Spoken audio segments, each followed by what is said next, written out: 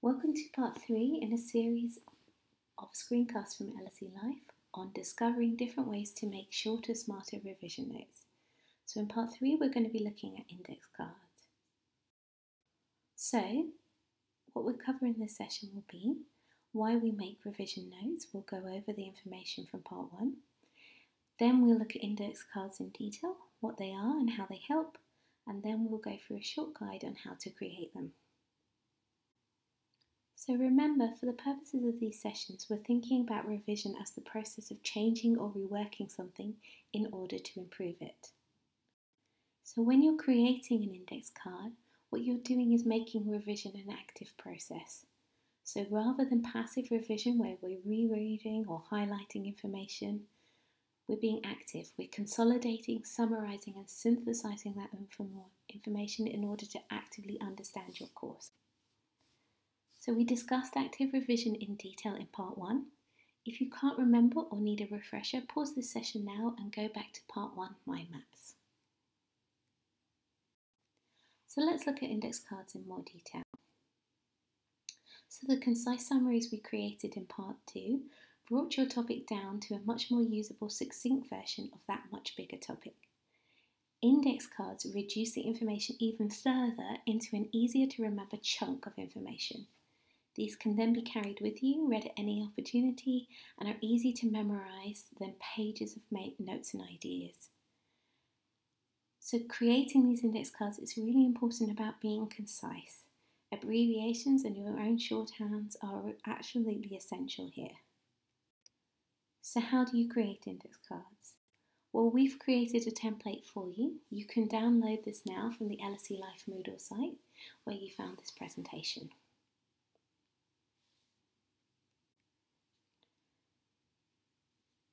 The following is an example of how you might like to lay out your index cards. So you could start with a summary of the topic in 1 or 2 sentences. You can bring in the supporting arguments and the critiques, but again reducing these down to a few words, an image, some abbreviations. You can list some key authors, their dates, the theories and concepts, but be selective. You can't include every author, for example. We've given you purposefully a small amount of space. And you can summarise what your main argument is in 1 or 2 sentences. If you find when you're creating these index cards that you're still trying to write more and more, then go back to your summary and your mind map, have a look at the information again and try to reselect the information based on some typical exam questions that have been posed for your subject in previous years. So now it's your turn. Why not have a go creating your own index card for a module, a subject, a topic, whatever it is that you're revising. You can use the concise summary that you created in part 2, or you might feel able to create an index card straight from the mind map you created in part 1. It's up to you. And when you've got a few together, if you do know anyone else in your course that's revising the same thing, why not get together with a study buddy and compare what you've done?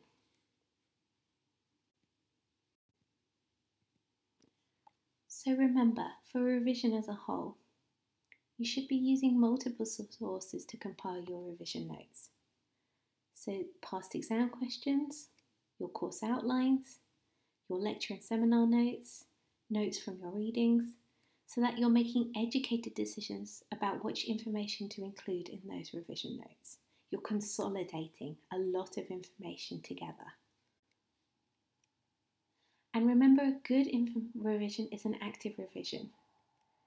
If you can, a study buddy can really help, where you can compare mind maps, your summaries, you can swap index cards, or even better, if you can create these things together through online discussion and collaboration. But even if you don't, that's not a problem. What's very important is that you practice, practice, practice. So once you've started to create these notes, use your notes to write some practice essays. Test how well your revision is going and whether these notes are working for you.